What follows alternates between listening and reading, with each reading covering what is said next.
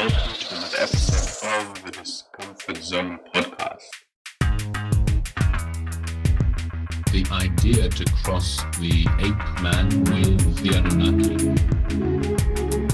Slaves, work animals created for one person, to unburden the gods.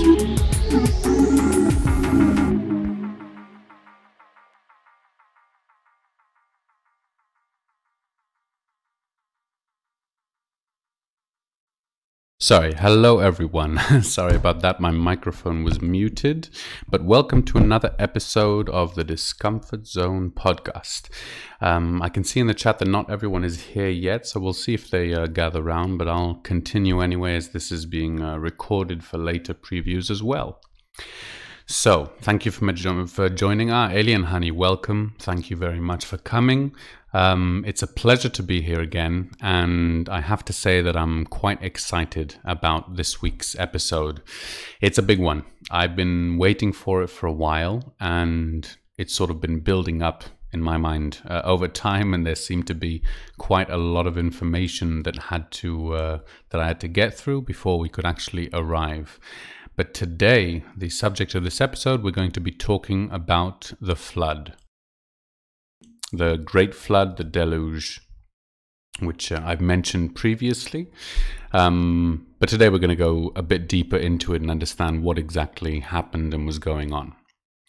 So, I'd like to start the episode, as often I do, with the biblical tale. Now, I am assuming that all of my listeners are at least somewhat familiar with it. Excuse me one moment. Sorry, got something in my throat. I'm assuming that most of my listeners will be somewhat familiar with this story in general, but in case some of you might have forgotten, let's recap a little bit. Yes, the show has started. We're live. And thank you very much for joining. Maikos, is anyone else? I see. Okay. So as we know, and if we'll look at the quote, I've actually prepared both the English and the Hebrew for those who might be interested in the original text as well. So I've put up the quote from the Bible from Genesis, which is the opening verses, not the opening, but the opening chapter of the story of Noah.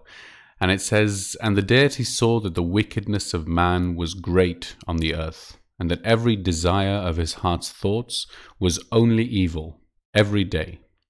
And the deity repented that he had made man upon the earth, and his heart grieved. And the deity said, I will destroy the earthling whom I have created off the face of the earth. And Noah found favor in the eyes of the deity." Now, this is Sitchin's quote, and I'm not sure why, but he missed out part of the verse where it says in the Hebrew, for those who can read, you can see, "V'yomer Adonai emche et ha'adam asher barati ma'al pnei adama." I will, the deity said, I will destroy the earthling whom I've created off the face of the earth. Me'adam ad behema ad remes ve'ad ofa shamayim. From man to the beast, to the insects, to the birds of the sky.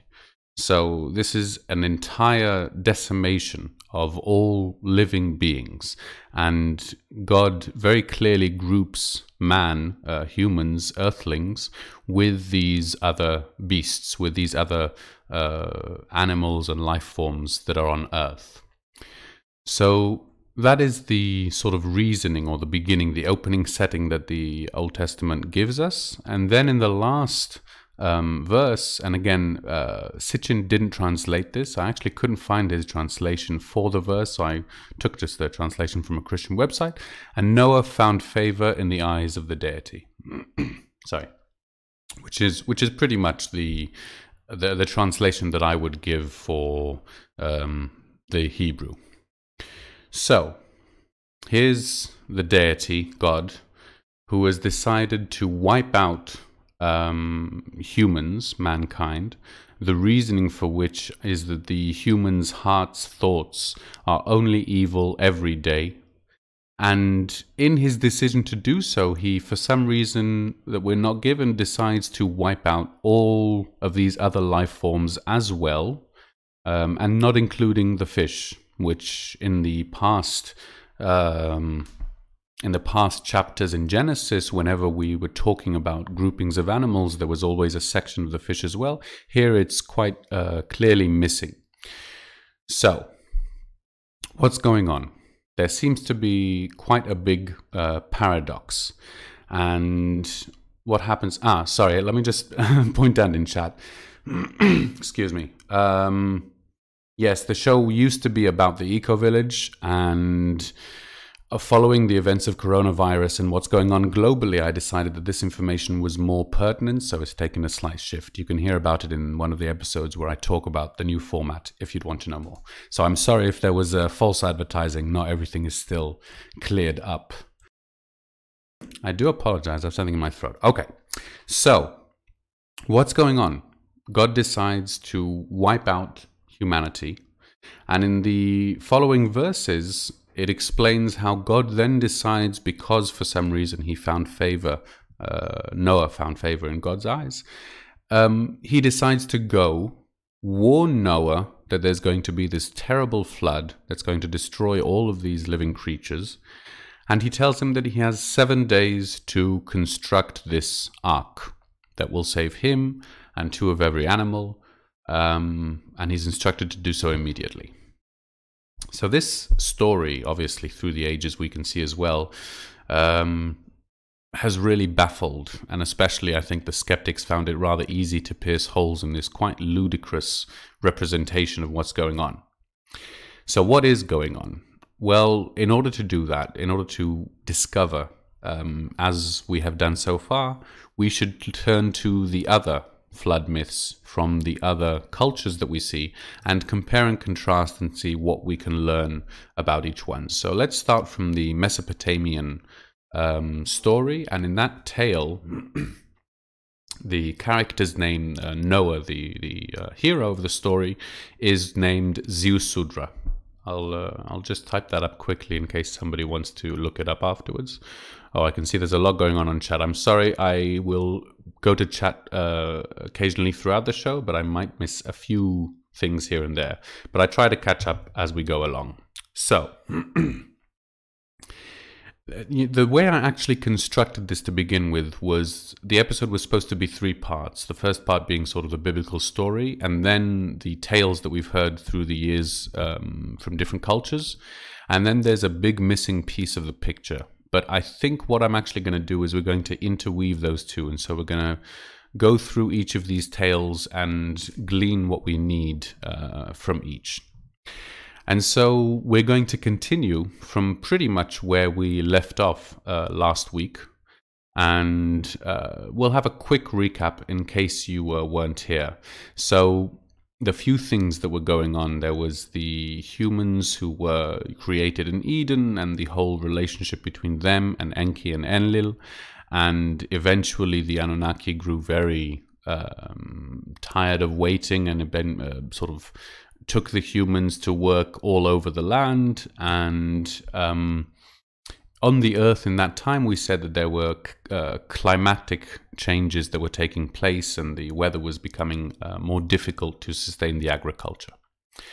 So at this point, something very big happens, and it concerns Marduk. And for those of you who remember, Marduk is the son of Enki.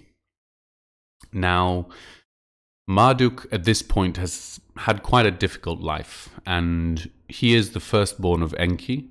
And as the others, he was sort of skipped over as well, and the heir and rights and Enki's knowledge was passed on to his younger brother.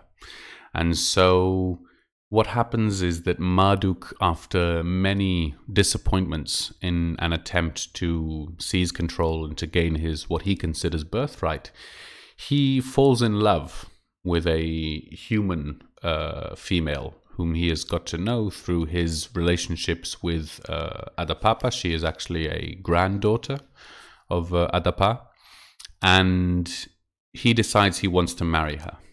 And so he goes and speaks with his father, who is Enki, and tells him that he's decided to marry this human female.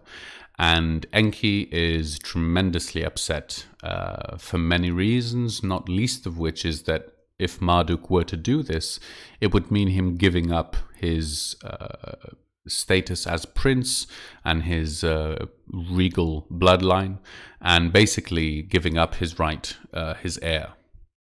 Marduk, of course, laughs at this and says that he is not giving up anything that he doesn't have, and that he was promised and he still hasn't gotten that right to lead, and so he is willing to pay that price.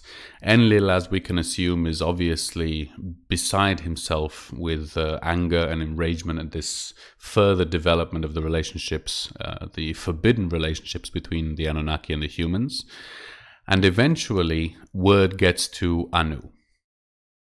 Now, when Anu hears about Marduk wanting to marry the human Phil, he takes his time and he consults with his scientists and his advisors. And so what happens here is we find a piece of information that is rather crucial to the entirety of the Anunnakis being here. It's something that the Anunnaki at this point don't know, those who are on Earth. But the scientists who are on Nibiru, who are obviously monitoring all of this and continuing their research into both Earth and the Earth cycles and their effect on the Anunnaki, have come to the conclusion that biologically speaking, the Anunnaki who were born on Earth, and even those who have stayed long enough, cannot physically return to Nibiru. Because of the change in life cycles, because of the effect that staying on Earth has had on their biology, they are now physically incapable. They would become sick and they wouldn't be able to return to Nibiru. Now, not wanting to let the Anunnaki know about this terrible news in order to avoid any kind of panic, Anu decides that the best way to treat this is as an opportunity. And he explained to Marduk that he would have to give up his princely rights and his heir to the throne if he were to marry this female. But if he is willing to do that and to swear never to return to Nibiru, then he is free to do so. And so we see again this state where Anu, who is not on Earth but very far removed, is actually intervening and usually the peacemaker between the two brothers, Enlil and Enki. And both the brothers are rather unhappy about this, but as Anu is king and his voice is the one that decides, they accept. And so a marriage is arranged. In fact, the first marriage between a human female and an Anunnaki, a royal Anunnaki at that. Okay, one moment. Let me just go over chat because I can see a lot that has been going on, and I'll see if there's anything that is crucial to my attention. Welcome Movement 19. Thank you very much for joining. I can see yes. Okay. So if you know all about this, then I'm trying to sort of present it in a way that's also open to people who've never heard about these things. So it might be a lot that you've already heard of, but I hope you get something out of it as well. Okay. The constellations, how they map in the sky. I think we've been through several dark ages already. Well, I'm not going to talk about constellations with Sitchin, although he talks about it as well, but we'll get to that later. Okay, so I think in chat basically you've been going over the timelines and the stories and things that we haven't gotten to, so I'm not gonna there's nothing that demands my attention right now. Okay, so let's carry on. You can carry on in chat, that's excellent. I won't be commenting right now. So at this moment, when Marduk and the human female decide to get married, I've mentioned another being called the Igigi. And for those who remember, they're sort of lesser sort of status than the Anunnaki. They're sort of a workforce. They're somewhat slaves. They're not animals. They are other sort of Anunnaki in terms of the race, but they are not part of the royal Anunnaki. They're the workforce. Some of them were stationed on Mars, some of them were stationed in orbit around Earth, and in the beginning they were the ones who were mining and who revolted against Enlil. Marduk has been their leader until now on Mars, and so when they hear that Marduk is going to get married, they decide to come and to celebrate.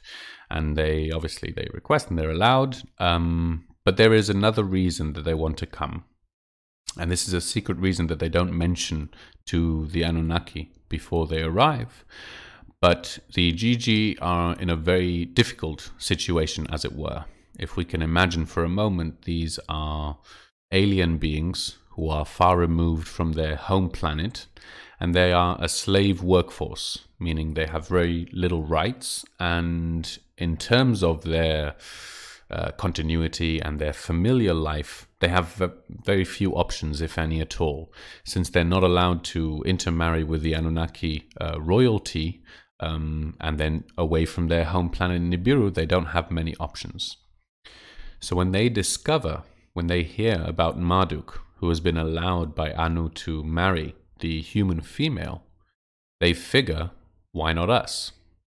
And so they decide to secretly devise this plan in which they will come to Earth, and after the wedding, so as obviously not to spoil their leader's special day, they plan to basically abduct and take of the human females' wives for themselves to have.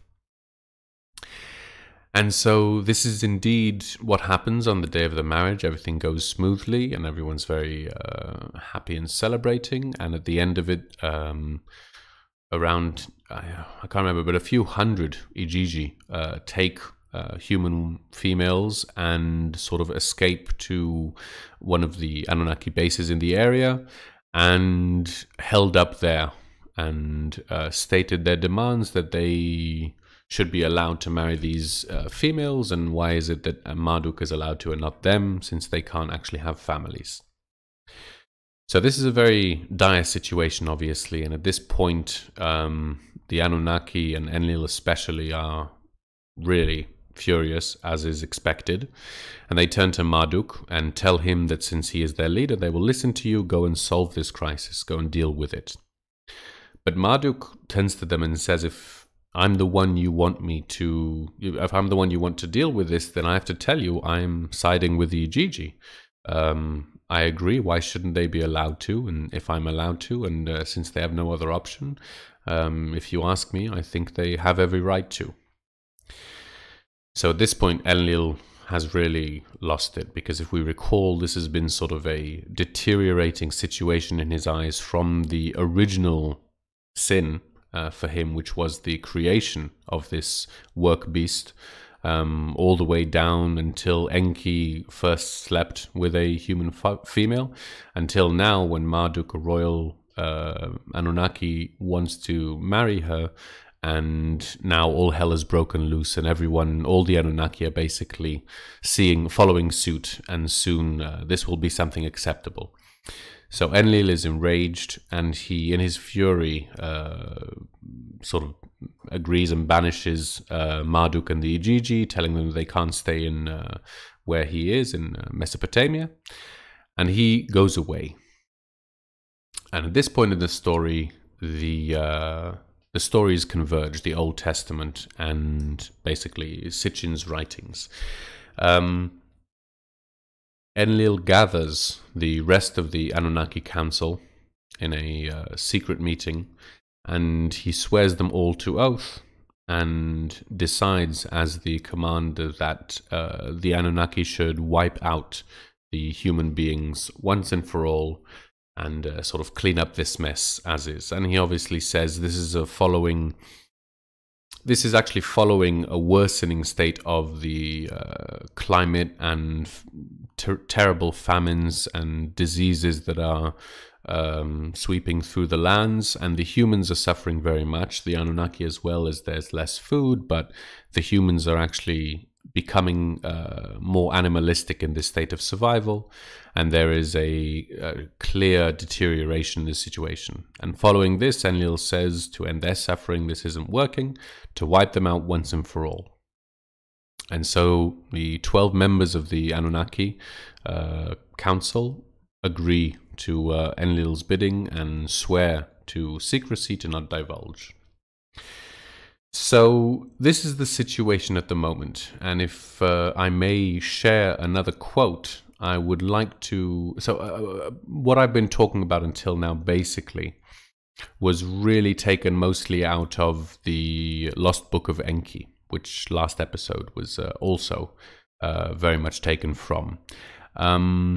This quote is actually not from the Book of Enki, but instead it's from, I have to remember, I'm pretty sure it's from the Epic of Gilgamesh, which is a Mesopotamian old tale that was found on a clay tablet, and it was discovered relatively recently. I can't actually remember when exactly it was. So this is a quote from that, and this quote basically shows Enlil's, as it were, thoughts about humans and about how he thought of them and what should be done. So here, let me post it right now. Oh, hang on, I apologize. I thought I had it and I don't. Okay. Sorry about this. One moment. Let's see. Ah, shoot, I have both quotes. Here, let me do this one. Okay. In those days, the world teemed. The people multiplied, the world bellowed like a wild bull, and the great god was aroused by the clamor. Enlil heard the clamor, and he said to the gods in council, "The uproar of mankind is intolerable, and sleep is no longer possible by reason of the babble." So the gods agreed to exterminate mankind. And again, we see the way that Enlil was thinking about humanity was closer to pests than anything else, and the decision to exterminate them seems to come rather quickly, although we can see the events that led to it were quite extreme as well. So, at this point, there is another crucial event that happens that seems small at the time, but has radical effects in the end.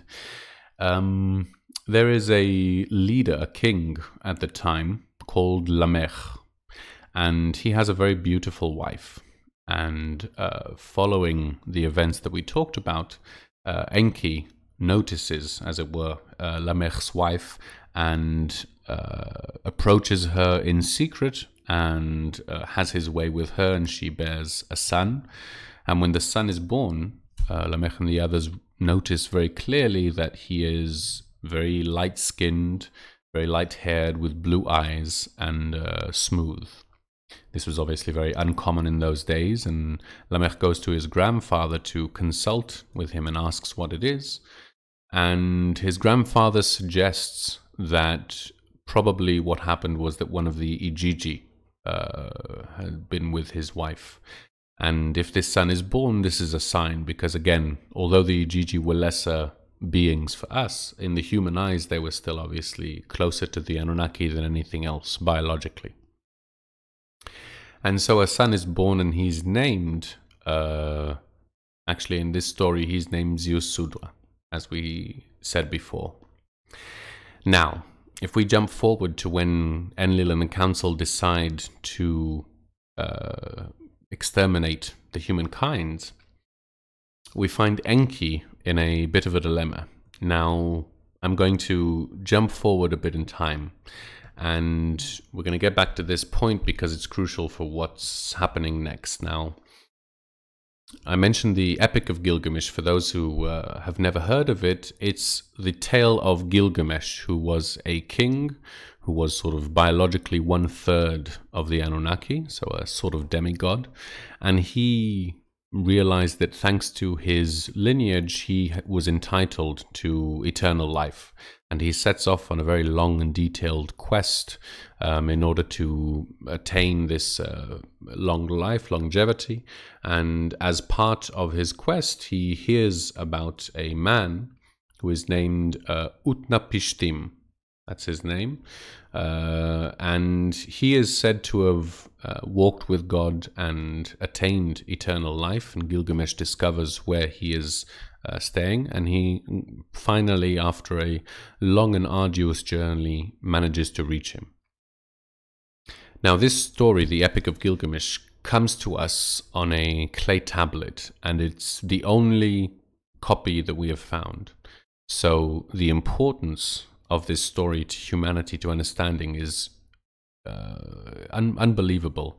And I would like to take a moment just to again accentuate the fact that so little of this information has managed to survive until today for us to read it. And if there are these little tidbits that we managed to get a hold of, they are very, very important because of their scarcity.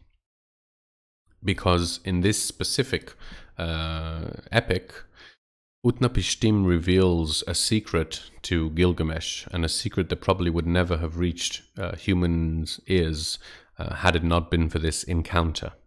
Because Utnapishtim witnessed what was happening behind the scenes as well, to give us the entirety of the story. And so, as we know, there were the climactic changes that were happening. This was actually occurring because, as the scientists discovered, the planet of Nibiru was getting closer to its position to where Earth is. It's basically coming closer to its point in the solar system, and thanks to that proximity, the effects of the giant planet on Earth were increasing. And so these effects that were increasing were wreaking havoc both on Earth and indeed on Mars. Now, according to the tale, and I'm not going to say that I have seen conclusive evidence of this, of all of the things that I've talked about, this one I do feel the need to warn that I'm not entirely convinced as of yet, because I haven't seen, as I said, but as Sitchin describes it, Mars was with an atmosphere at this point. And it was actually after the calamity and the passing of Nibiru through the solar system that the atmosphere was lost on Mars and became inhospitable. But before then, it was actually with an atmosphere as well. So at this point in time, the Anunnaki understand that Nibiru is coming to Earth, and with this coming, all of the ice that's been trapped, the water that's basically trapped in the ice glaciers, is going to be shaken loose by this effect of the gravity, and will result in this global flood that will basically affect all life on Earth. And so as the stories are told, and we see again an example of the Anunnaki manipulating their followers and their believers, the stories that are told are that the gods decided to exterminate, to kill humans. But the fact of the matter seems to be that there was this giant flood approaching, and the decision was to keep it a secret from the human beings. And so Enki, as the others, swore to on oath to keep it, and for the Anunnaki, for the royalty, obviously, this swearing was something that I'm pretty sure was a penalty by death, if I'm not mistaken, but definitely a very grievous act. And we are told, in fact, by Enki's own words, that that night he had a dream, and in that dream a figure approached him, and this figure told him that the flood is coming and it is an act of the universe, and Enlil's doing is acceptable, but that it is Enki, his role, to save this one person who was Utnapishtim Ziusudra Noah. And he must not break his oath of the Anunnaki, but he must take these plans, and he was shown a clay tablet with the plans for building an ark, and instruct Ziusudra to construct it. And so Enki awakes in alarm from his dream and looks beside his bed, and lo and behold, he sees the clay tablets with the plans right there. So as the story goes, Enki at this point is convinced, obviously, of the validity, and decides to carry out his task. And the way he gets around it, and this is what's told in the Epic of Gilgamesh, when Utnapishtim is telling Gilgamesh how this happened to him, Enki approaches his, he was living in a reed hut by the river, and Enki approaches the reed hut where he's sleeping, and he speaks to the reed hut. It says, reed hut, wake up and listen to these words. And so that is his trick for getting out of the oath, by divulging his plans to the reed hut, the other side of which is Noah, who is listening very carefully. And so in the tale and in the retelling of Utnapishtim, we're told that he will be given a sign at what point to enter the ark. How will he know when to do so? And he's told that he will be given a sign that when he sees Shamash, who was one of the Anunnaki, lighting up the fire, lighting up the sky with the fires, that will be the time for him to go in. And so this is obviously not understood by Utnapishtim or the biblical people, but as Sitchin reiterates it rather clearly, this was the moment where the Anunnaki entered their spaceships to leave Earth and enter orbit, waiting for the catastrophe to pass over, as it were. So we have one more issue that we have to tackle, and that is the animals 2x2. I will... Okay, let me just go over chat because I can see that there's one question from Maikos. Yes, the epic of Gilgamesh. Enki is described in the book of Enosh. Enki is described in many different places, and he has many different names. Sitchin's work and my preference is looking through the different texts, and as this podcast will continue, we're going to be tracing these gods, tracing the figure of Enki through different cultures throughout time, eventually leading us to modern times as well. But yes, these stories, as we see, were told and retold throughout different cultures. The story of the flood was retold in cultures in South America as well. But we'll get to that in a moment. Okay, so basically, as I'm sure some of you have either know or have guessed, and others have probably heard, when we're told about these animals by two or two of every animal, for Enki, who was instructed to do so in his dream, this is clearly a collection of samples, DNA samples, which we are told previously that the Anunnaki had been collecting, as would be expected of a group of alien astronauts, scientists who landed on an unknown planet. They were scanning it for a long time, and they were scanning the different organisms and collecting samples of the different organisms, and assuming with what we know about genetic engineering from the story of the creation of human beings, and what we obviously know today of our own genetic engineering and how advanced it is, printing, biological organs, etc. It's safe to assume that having the genetic imprint, the DNA, would be suffice to repopulate one way or another. But that is the description that we're given by Sitchin as to the collection of all of the animals of 2x2 into the ark and storing them all there, etc. So it's just a nice little sort of nugget of what on earth does it mean that male and female, they entered 2x2, etc., etc. How can you get all the animals in the world onto one ark? So the flood came, and Noah's Yasudra Utnapishtim was in the ark for the entirety of it. In terms of the period of time that it lasted, we are told in the Bible that it was 40 days and 40 nights of rain, but we're not actually told, I can't remember how long from entering the ark until exiting, because once the waters receded, there was still a long time that they were...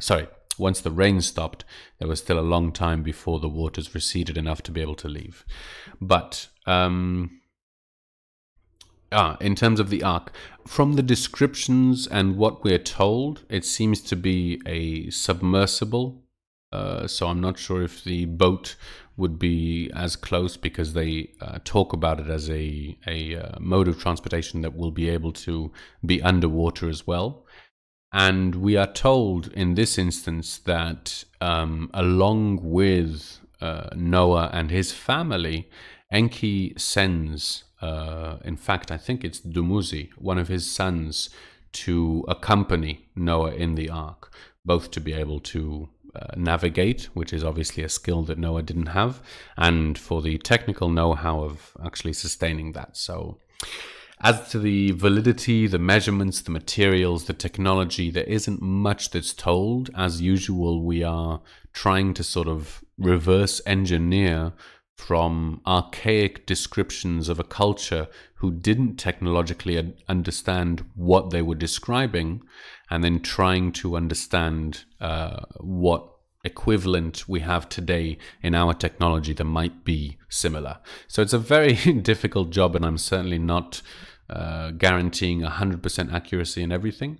What we know is that they had very advanced technology. How advanced, what it was, how it worked, etc., hard to say, but the evidence that I've seen clearly suggests that, for example, a civilization who could construct the pyramid was using some very advanced technology one way or another. And same goes for, Stonehenge and, in South America, etc.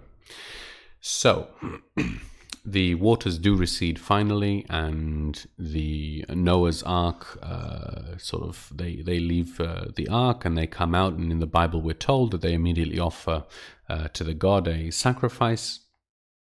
And in the Lost Book of Enki, in the story, basically in the Mesopotamian story, the Anunnaki land and come and sort of see the human beings who have survived, because until this point that was actually a secret. And this was why Enki told them not to board the ark until he was sure the Anunnaki had left for the spaceships, so that they wouldn't be caught before and the plan would be ruined. So one small detail with another character that I will place here. We've mentioned her before. She is the goddess, and she was the sort of the mother goddess, the female Anunnaki who birthed the humans, Enki's partner in the creation process. Her name is Ninma, and she was up in orbit with the rest of the Anunnaki in different spaceships. And they were witnessing what was happening on Earth at this time, all of the calamity, all of the humans and all life being destroyed. And we're told, it's described that she wept for her human creation, and she regretted the decision of Enlil to wipe out humanity. And she, at that moment, shows really sort of what could be described as motherly love for her creation. However lower level it may be, she wept and was inconsolable by her other Anunnaki family who were there. And so when she arrives on Earth, basically after the calamity, and sees that the humans have been saved, she is overjoyed. And the rest of the Anunnaki, witnessing the destruction and seeing just how dire the situation is, are obviously very, very happy to see that some humans survived who may be able to bear some of the work. But then Enlil arrives, and after all that we've been through and everything that's been trying to, get done, he sees that there is this ark, obviously very advanced technology, and this human who has managed to survive with his family, and he is again beside himself. He immediately knows that it's Enki's doing, and he goes and accuses him of breaking the oath. And at this point, Enki does something very interesting. He half admits to the truth in saying that it was his doing, but he then immediately reiterates that he never broke the oath, which on a technicality is true. But in Enki's words, he was trying to explain to Enlil that the situation right now is that the human beings have been saved, and this doing was not his own bidding, but he was instructed to do so by the higher beings who came to him in a dream. And while Enki is explaining all of this, reports have started coming in from around the Earth that the Anunnaki have been scanning, informing that there are other groups of humans who have survived. And it's at this point that there's another turning point, basically. The mines, the gold mines that were used in Africa until this point, shipping gold to Nibiru, which is really the only reason that the Anunnaki were there originally, have been completely sealed up with the mud from the flood. And so now there's no way to access the gold. But these reports that have been coming tell that next to these humans in the mountains, there have been these gashes opened up in the earth, and these gold mines are pouring gold out in sort of pure form. No need to refine, no need to mine. It's just laying there on the ground. And so at that point, Enlil, who realizes both that the humans were saved elsewhere in the world, and that this sudden miracle which has saved them, the gold, has appeared elsewhere on the planet, he sort of realizes that this is the work of greater beings than himself. And at that point, there's a slight shift or a change in his attitude towards humans.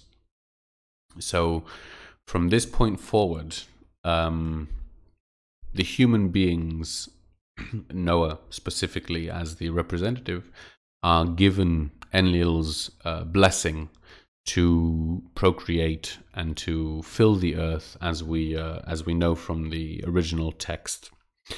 And so this is again a very big turning point in the relationship between the humans and the Anunnaki. If until now it was still clear that the human beings were nothing more than the animal workforce who were there basically to serve the Anunnaki on a very primitive level, in a very primitive way, at this point there is a turning point. And in fact, Enki presents Noah, his son,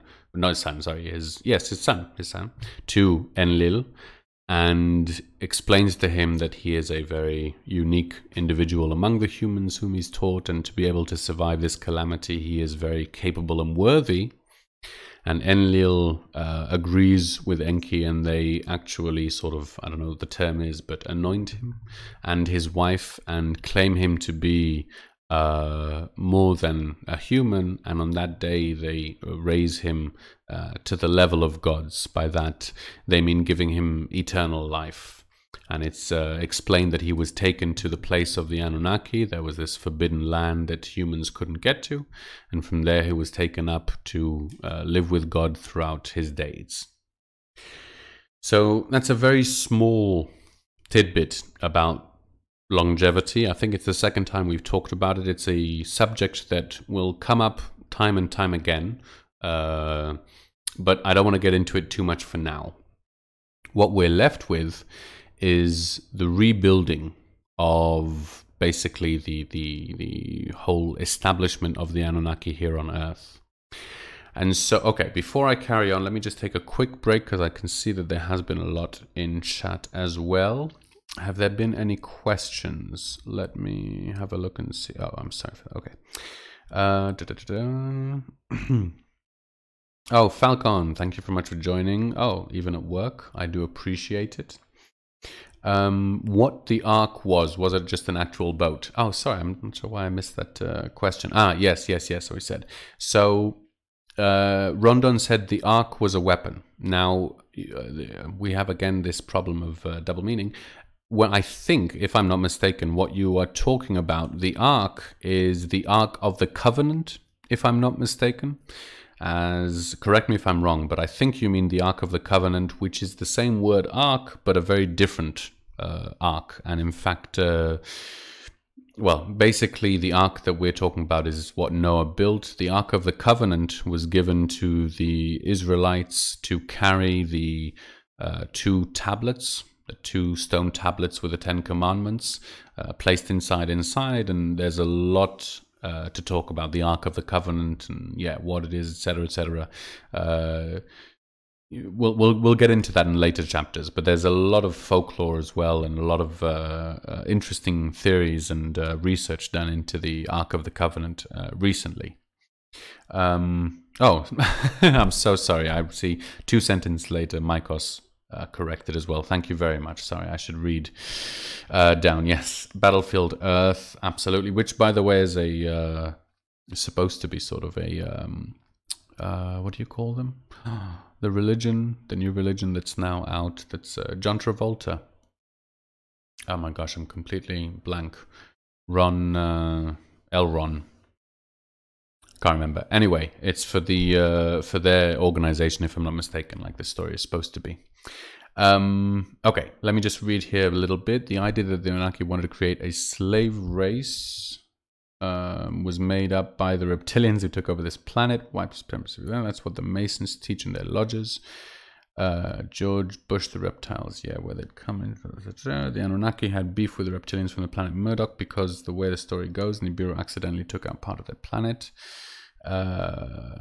Okay, so Movement 19, first of all, I very much appreciate both your input and your knowledge. You touch on a lot of interesting subjects. I definitely do not know everything or claim to know all of it. I do believe that I know some of what you are talking about, and from what I know, the events that you're talking about actually take place later in human history, and I will very quickly just mention that they actually take place, in my understanding, on a slightly different, let's call it, plane of reality. And so I'm going to go into this much more before the next section, where I start talking about Druvala Melchizedek. And that's a whole other story which is sort of parallel. So there are a lot of alien races, there are a lot of different names, there are a lot of different sort of levels of beings of all of these things, and it can get a little bit confusing. So I'm going to try and make sense. In order to do that, it takes a long time to sort of slowly unfold it clearly and treat each section before we start putting it all together. So that's what I'm trying to do. But thank you very much. And if you stay with me longer on, we are going to get into those subjects. Crimson Clad, first of all, thank you very much for being here. Scientology, absolutely. I'm so sorry. That's exactly what I meant to say. Okay. So let's carry on a little bit. We've got 13 minutes left. We've got through most of it. Okay. I actually had a little bit more, but I think we're going to carry on with it next week. So let's just wrap things up very quickly for what we've got so far. At this point in time, I mentioned that there was another place where the Anunnaki have now, after the calamity, found gold, in their words, bursting out of the ground. And this place is indeed in South America, according to Sitchin's interpretations, obviously. So this is still all Sitchin's writings, I should say. There are other theories, but we're talking about him.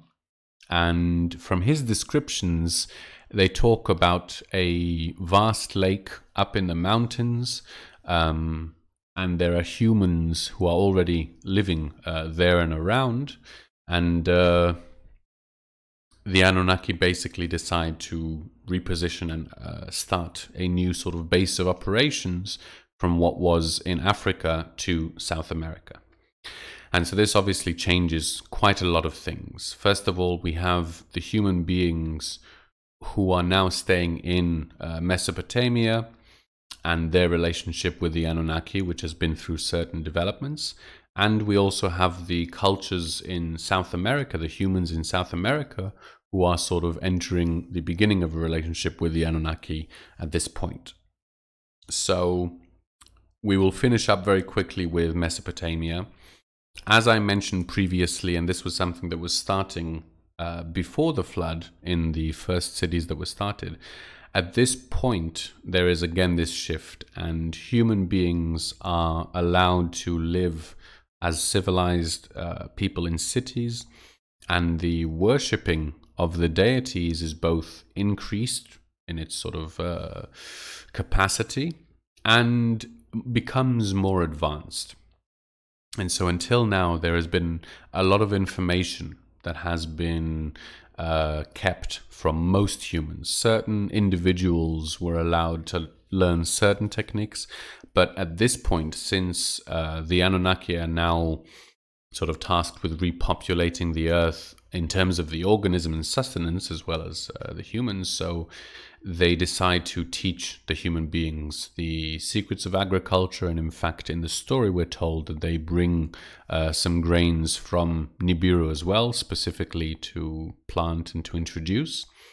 And this begins the agricultural and industrial almost life, not industrial in the modern sense, but the civilization stage of humanities. And the different cities were each designated to one of the Anunnaki gods. And that city was then worshipping that specific god, and that was where they had their temple, their home. And this opens up a new sort of era where now there are human beings who are divided into these different factions, and each one of these factions represented by the gods is in some way in a sort of, let's say, relationship with the other cities around, relationship with the gods around. And as we have seen and will see, will continue to see, the relationship between the gods can be quite tricky. At times, indeed, this starts this sort of whole period of warring states and warring gods and human beings being used as pawns in these grasps at power moves made by the Anunnaki. So that's what we're going to be going into a little bit in future. I'm not going to say too much because I do want to sort of build it slowly and we'll get there. But what we are leading towards is another cataclysmic event, which is less spoken about, that took place following these wars. And in my mind, I'm hoping that if we are continuing as we are, that will be the end of part one, this part about Sitchin's sort of legacy and his theories. Now, having said that, we will be referring back to Sitchin time and time again, obviously, because we're seeing two stories that overlap and intertwine and sort of parallel each other. But we will be making a big shift. And so anyway, we'll get to that. We won't go into it now too much. But that's what's been coming. But next episode, we'll see exactly what it's going to be about. But we're going to start this period where human beings were living in the cities, worshipping the deities, and conflicts were beginning to arise between the gods. So something to look forward to. Okay, let me just very quickly go over chat again and see if there's anything crucial that I've missed. If you do, you know what? I saw this in someone else's YouTube. If you have a question for me specifically that you want answered, please put it in caps, and then it'll be easier for me to read as opposed to all the people giving this information. Let's see. Crimson Clad says, given what we were talking about, trying to decipher archaic language pertaining to future tech, I always just assume the ark is holding a singularity or something. Well, I'll just say very quickly what I've heard about the ark. Let's say the most evidence and the most interesting is a small tribe in Ethiopia. I cannot remember the name of the tribe. I'm sure someone in chat will, who have an old man who is, I can't remember the name again of the duty, but he is tasked for his entire life to guard this cave. And inside the cave, they tell that there is this sort of, crate box about the size of the Ark of the Covenant. And they're told that these guards seem to always be suffering from radiation sickness. A few generations back going, you can see the tales when they would talk to them. It's a job that they know that they sort of die at a young age, and it's always this lineage of people who are tasked with guarding it. So according to them, well, let's say that when Sitchin talks about it as well, in the description, the Old Testament of how the Ark of the Covenant was constructed, it has the stone tablets inside, and then a pure gold encasing, gold sort of box, and then around that another box of, I think, wood that's painted with gold. I can't remember the exact description. But gold is also a good insulator against radiation leakage. And in the Old Testament, in the stories that we're told, whenever people touched the Ark of the Covenant or tried to open it or do these things, the descriptions are very often, well, they're not necessarily close to radioactive. They more resemble sort of flashing and electricity or something. But obviously people die very, very quickly after coming into contact with it. So whether it was also weaponized, not just as holding a dangerous artifact, but could actually direct that energy, obviously that's possible, we don't know.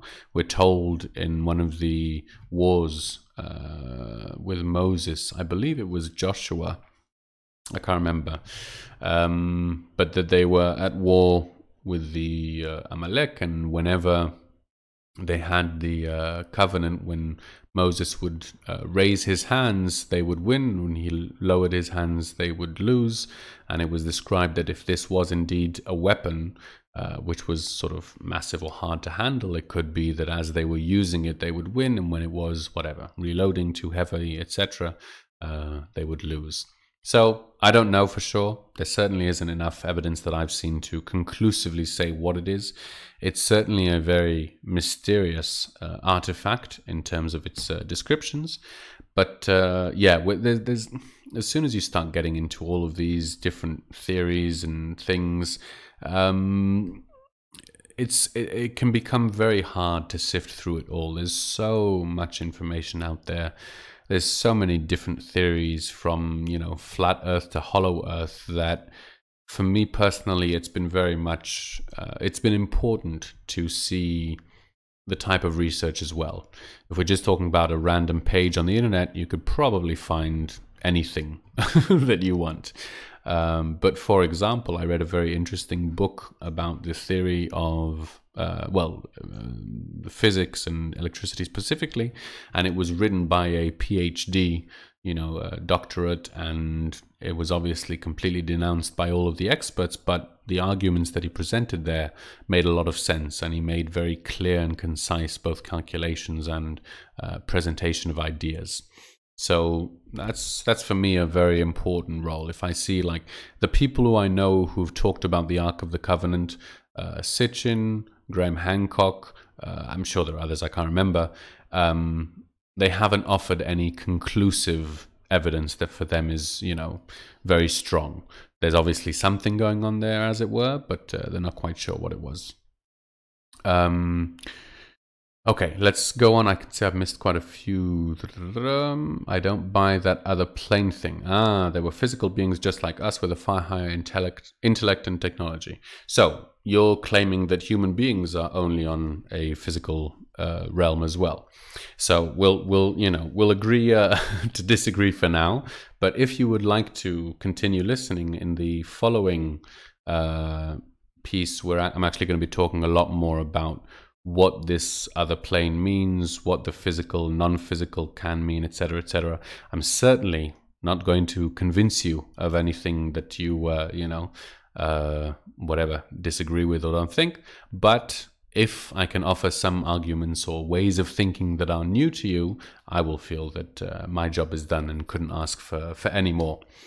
Yeah, exactly. Well, if we're on a different plane and they are like us, then it would make sense. This is what this is what Gerald Clark says, that when Enki designed the human beings, when he was designing the Anunnaki, he wasn't only manipulating the genetics, but as a scientist understanding the spiritual side of it, he was, interacting with the chakra system as well.